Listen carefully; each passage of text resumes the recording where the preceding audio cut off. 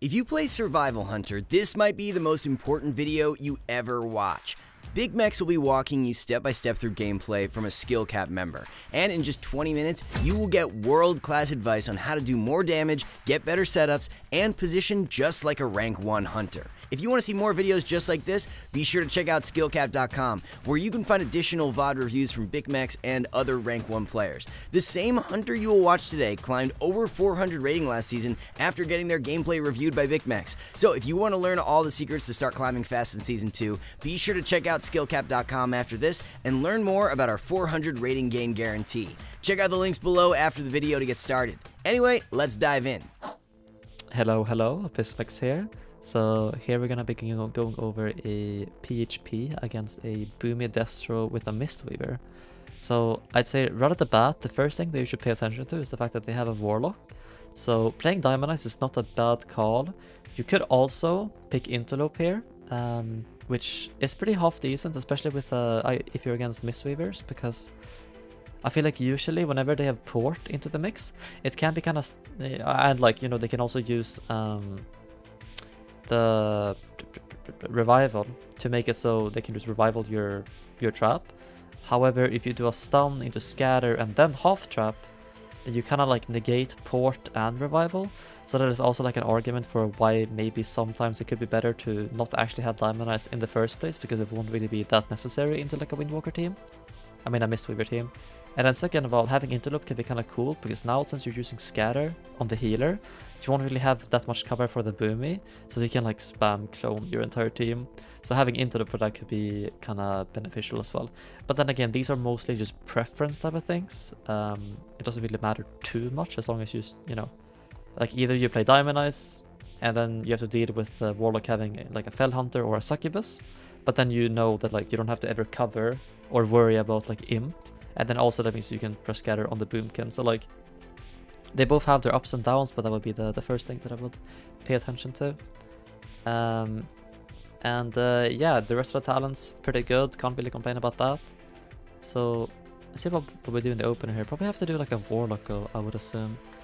So we get a flare out here, not bad at all. Started with a purge into a bomb, but not bad globals whatsoever so far. We get a stun here into a trap. Now here I mean, you could make the argument that maybe you should do 1 damage global ahead of time, but I guess the issue with that is like that now you're giving the monk free time to port the trap, so that this could actually be pretty beneficial as well. Also, one thing that I noticed is that you have Wake Up bound to one of your DPS abilities. Pro tip, don't do this. The issue with having Wake Up bound is that it can go on cooldown. So if you ever press play dead, let's say the Boomy casts Cyclone on your pet and you want to be able to like pet feign death the Cyclone, so you can still root, you can freedom your healer out of the root beam, or maybe it's just casting a Chaos Bolt or a Fear or whatever on your pet, you know. Now you can't wake your pet up because the pet is, you know, the ability to wake them up is on CD. So make sure you go into here and you remove this. This can't be it. Second of all, I feel like pressing Coordinated Assault this early doesn't really make that much sense, because if you think about it, the globals that you want to press in this scenario is Explosive. That is your number 1 thing that you want to press. The healer is in a trap right now, right? So he can't dispel it. Let's see what your damage globals are. You do coordinate into kill shot, which is, the thing is like, it's not bad, but it's bad in this case because now you're gonna get less value out of your death chakrams and your flanking and your explosive shot, because now your death chakrams, you won't do 10% more damage with your coordinated assault kill shots. You don't really get the damage from death chakrams either, which I would say is way higher than 2 globals to basically just do like 1 kill shot, because coordinated isn't really that big of a damage global. And third off, you're missing out on the explosive. So here you would have done so much more damage, and plus your positioning would have been so much better as well. So I think that the best thing that you could have done here was maybe stand, like after you got in this trap, play in a way where you can avoid the Boomies, maybe like kite into here, and then just do like an explosive, and then death chakrams, and then maybe like 1 more bomb, and then maybe now you can press flanking strikes. I can guarantee if you do it like that, you're gonna force the exact same CDs from the enemy team as if you press this, but now you don't really have, and like you kind of wasted this coordinated assault, I would say. So that you get a scatter on the Boomy, you freedom the healer, not bad at all. But you see here, like, you get the CC, but like you don't really have that much follow-up. And then you send the explosive late, which I'm not really that big of a fan of, because there's no cover on the monk. Unless maybe your pala is going in for a blind right now, but you're giving so much time for him to be able to dispel this. Like, the one thing about explosive shot is that, I mean, especially whenever you're playing with Diamond Eyes, the one strength about playing Diamond is that you can always have explosive as your first global after trapping.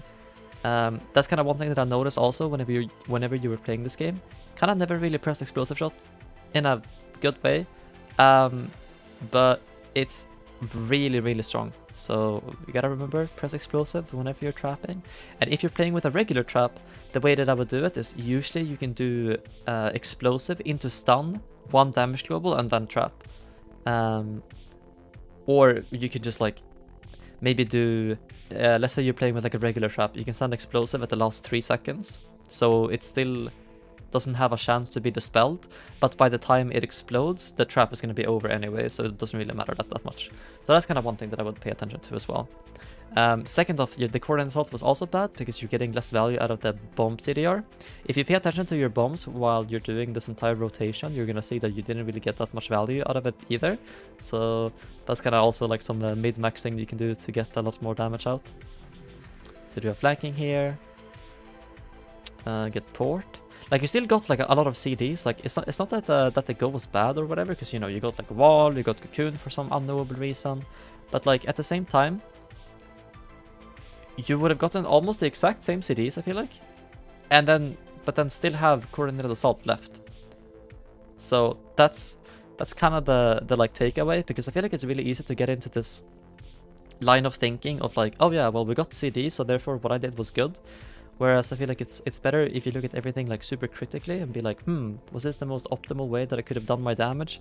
And in this scenario, I don't think it was. Like, we're still sitting on so many bombs here, like, oh no, have to press the bomb key. The bomb key has not been pressed. It still hasn't been pressed. I'm only looking at the bomb. Now we press a bomb. This is pretty good. Not bad. So we send a silence on the healer into a harpoon trap. Pretty good, so now we can't port. Excellent, excellent, not bad.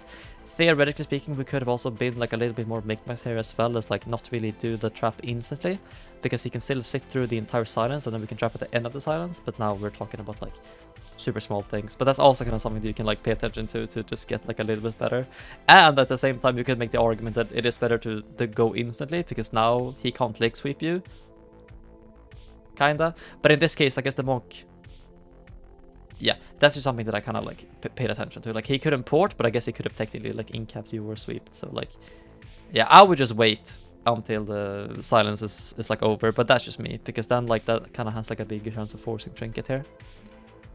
But I think, yeah, you do end up getting trinket anyway, so I guess it's like the exact same outcome. It didn't really matter that much. So now we need to kind of prepare for the next go. We're taking so much damage here. Oh no, you're kiting in a way where like you're cutting away from your healer. So the one thing when it comes to this is like you kind of always need to pay attention to where your healer is. So if you go this direction, you're in line of your healer and you're lighting the boomy. But this is like the worst case scenario, because now you're in line of the boomkin, which is killing you, which is like the thing. But also you're not in line of your healer. This kind of seems to me like you kind of just spaced out and didn't really know where your healer was, so you just kind of walked in a random direction. That's kind of the vibe that I got. So now you need to go set up some damage for the warlock. I'm assuming you're gonna do a go pretty soon because you have Hodge coming up. So let's see what we are doing here. So I noticed that you have I saw that you were playing Spearhead. I'm trying to see where is Spearhead on your bar. Searching. Where is Spearhead? Because I know for a fact that you have it, right? Because I don't see a point in the game. Because here maybe what you could have done, because now it's like hard to really connect, but you could have spearheaded over to the warlock over here and then go for a harpoon trap. And here you walk into a ball and you get a Hodge, but the Hodge doesn't really do anything, because first off the monk can just dispel it. Second off, you kind of just get cloned, which is just, I mean, this is kind of unfortunate. So yeah, I'm not really too sure what you pressed spearhead on. Wait, you were playing it, right? Checking. Oh, it's over here. Oh, I see now. Wait, what did you press spearhead on? Checking. Oh, you pressed it here. Oh, you press it for the damage. Oh yeah, but it was the same outcome. Okay, never mind. Don't use spearhead like this. That's kind of one thing that I would say. For the most part, using it for the mobility will give you way more options when it comes to like how you can like maneuver around the arena. Because, I mean, here I wasn't even thinking about, because like in my head there was no time to use it. But in this scenario, it would have been really, really good to do it, because, you know, then the goal would have actually happened. Because the problem here isn't that the fact that your ret isn't ready, it's that you aren't ready. You aren't in position to do anything. So this is really good, right? Like going in for the clones, you can't get cloned, but like you don't have any mobility to get over here. So if you just stand over here, spearhead over to the guy, and then harpoon trap, you'll be in your healer line, and you'll be losing him, and you'll get the trap. So I guess technically you couldn't really do that here, but that's kind of something you have to think about as well when it comes to like using all of your mobility spells in a way that makes more sense. Also, whenever you were moving here, it would have been so much safer if you walked this way, because then you would be able to line the boomy. Because you always have to think of it in a way where like, can you be in line of your healer and line someone, but also to do damage to the target that you need to attack? So here, right, if you stand over here, you'll be forcing the boomy to get in closer to be able to attack you. If he is closer, that means that you have an easier time to get like follow-up CC on him. So by you standing here, you're first making it really hard for your priest to ever follow up with a fear after your scatter, but you're also making it so like you're just kind of tanking damage at the same time. So this type of positioning is like usually not really that good. So that's kind of something that I would check as well. Like, just look at your game and be like, was there like any point where I could have maybe positioned myself a little bit better, stuff like that. But yeah, then now I mean, you still have a go kinda. You can just like send a trap maybe, because you're gonna have wings up in 30. So if you trap up, you know, like if you trap right now, then your trap is gonna be up anyway for wings. So like syncing them up like that isn't really like that bad of a thing to do either way. So I mean, if I were you here, I would just kind of send the trap. Oh, you do go for the stun trap. Okay, so never mind. Yeah, you actually do get it. And then you get port. This is good. You didn't really commit that much, because you still have wings for next trap. So that is something that is pretty good.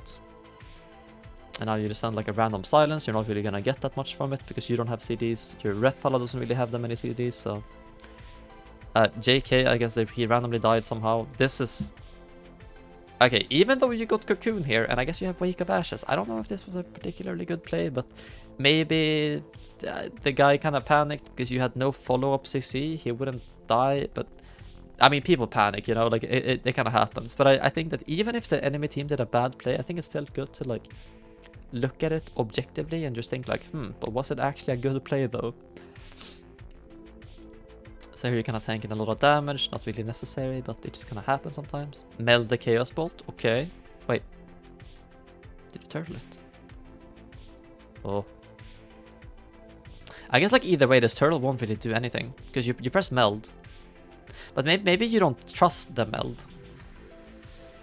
Yeah, so the way that the meld works into projectiles like Chaos Bolt is that you can meld at any point when the Chaos Bolt is in the air, and then you can move, and the Chaos Bolt won't do damage to you. So let's say for right here, right now you can just press meld. Like you also have tactics, so like you're completely fine here. But this is just like a panicky thing. Like, you know, I'm not really gonna stress too much about it, but like I just want to let you know that this could have been, or like this wasn't really necessary here. Because if you know about like how meld works, then you can just press meld at any time. There's no super secret technique or whatever. You can just press meld whenever the spell is in the air, and then move around freely. You don't even need to be in meld anymore, and it won't do damage to you. So I guess we will see if having turtle at the very end could be a beneficial thing for your team, but I think now we have all of our CDs left, so we get a thing. Oh, this was kind of awkward. Possibly what I would have done here is, so going in for the scatter is really good. This is not bad, but that now you can just kind of go for like a coordinated assault or a disengage into harpoon trap, because you're giving him so much time to preemptively be annoying to you. Like he can see you from like miles away. Like you need to be like way faster when it comes to like getting your CC here, because you have this disengage available, and you have coordinated assault. So in this case, you could have maybe even done like a coordinated assault onto the warlock, disengage, and then harpoon. I mean that might be like a mechanical hard thing to do, but it's like things like this you need to practice on, so you can become like faster and snappier. Because the issue is that the monk, he could have just lined you here, and then it would have been really awkward, kinda. But I guess he just kind of walks into your face, and you manage to get the trap off anyway. And then now you get the coordinated assault, not bad. Maybe freedom of the healer, nice. Start doing some damage to the monk. Got bark skin, can maybe go back on the warlock, not bad. Got a fear too, which wasn't bad as well. Maybe you can kick the healer off. Or stun the healer. Ah, he has revive on armor, you can't really do that. This is gonna be pretty ouchy.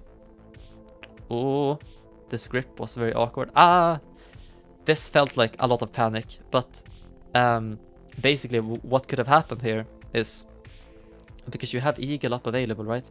Like you don't technically need to be this exposed to do damage to them, right? Like nothing here is like telling you that like you have to go in, right?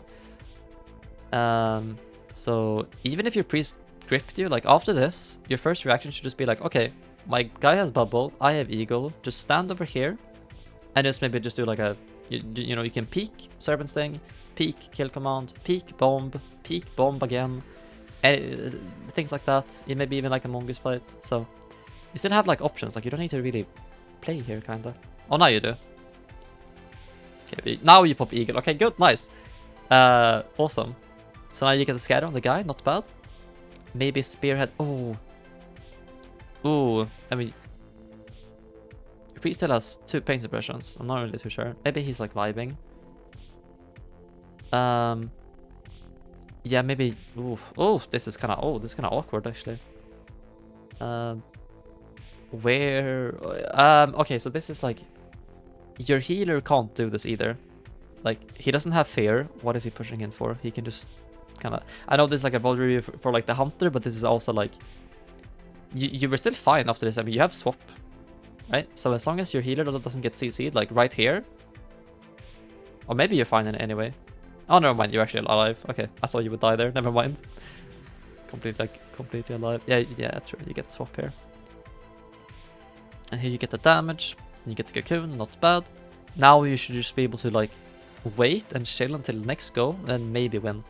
Like standing here doing damage into this cocoon is not really gonna do anything. I mean, do you see how massive this cocoon is? My man walled for no reason. Okay, now you, I don't want to say that you automatically win, but you would be in a very good situation here if you line of sight the enemy team.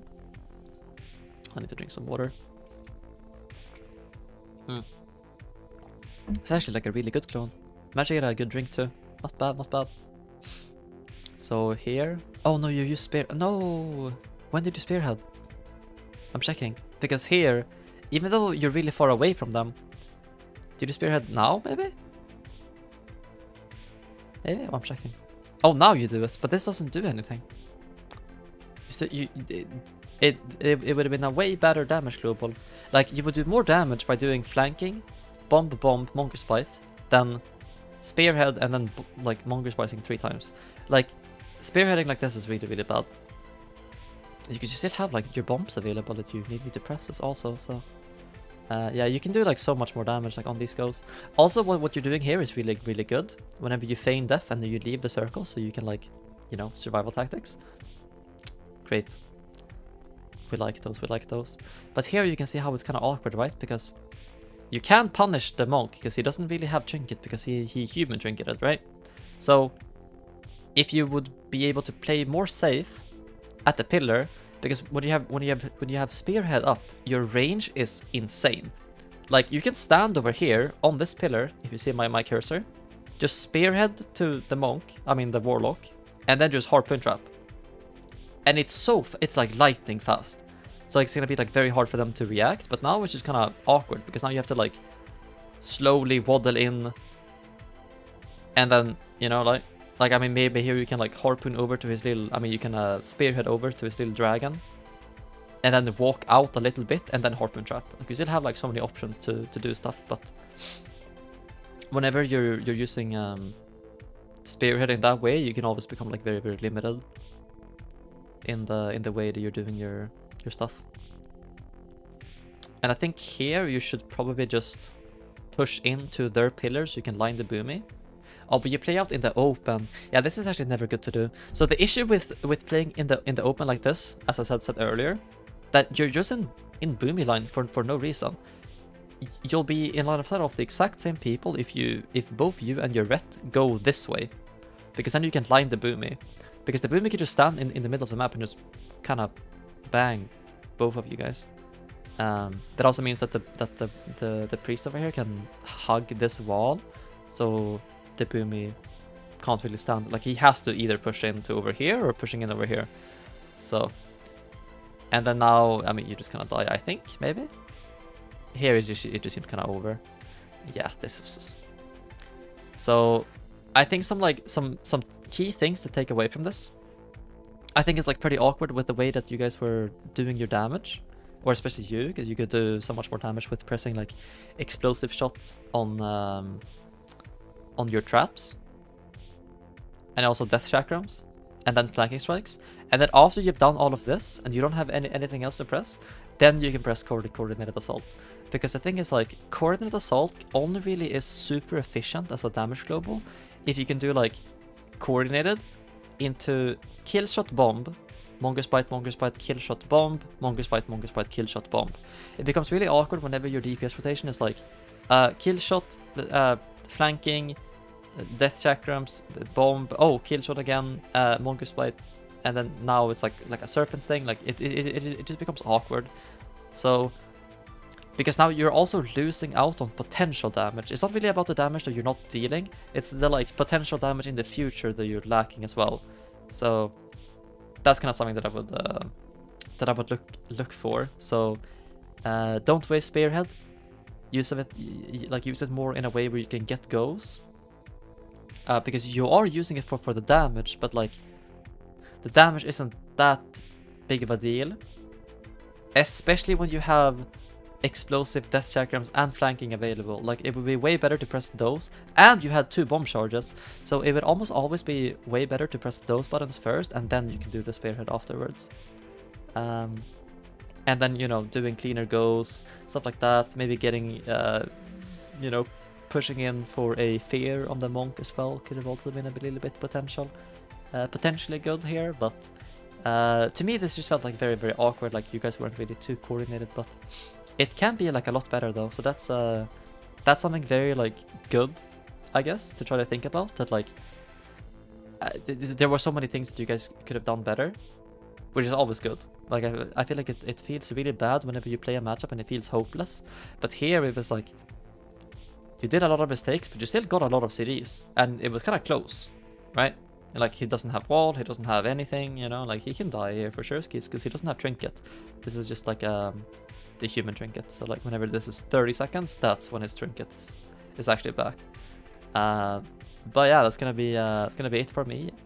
Hey guys, we hope you enjoyed another VOD review. Let us know your thoughts on this deep dive. Did you like it? If so, what specs should we cover next? And while you're doing that, we want to tell you more about skillcap.com. We work with the best players in WoW to produce hundreds of website exclusive guides. And now with the skillcap membership, you can even get personal support from rank 1 players, including Big Mex in our Ask a Pro forum on Discord. Every season, we help players just like you hit their rating goals from rival all the way to rank 1. So what are you waiting for? Visit the links below to get started on your next PvP journey, which includes a rank up guarantee as long as you use the videos on our website. Alright guys, that wraps it up for this one. We wish you the best of luck on your weekly vault. Thanks for watching. See you soon.